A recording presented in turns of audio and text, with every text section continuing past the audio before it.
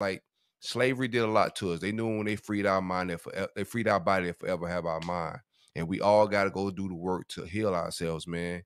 And that dynamic, man, like even feeling in relationships sometimes was just like this, like unspoken of, or this weird beef or energy that be in the air, even with your old lady sometimes. And it's just like, what is that, man? Like, and this is me speaking just from my experience, man, but it's just like a reoccurring thing. And I've had some brothers, I don't want to say nobody's name, but that we've talked about this same thing. It's just like we have some healing that we all have to do as a culture. You know, we all should seek therapy.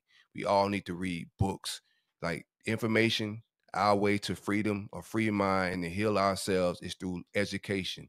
You don't have to go to school to be educated. You can educate yourself.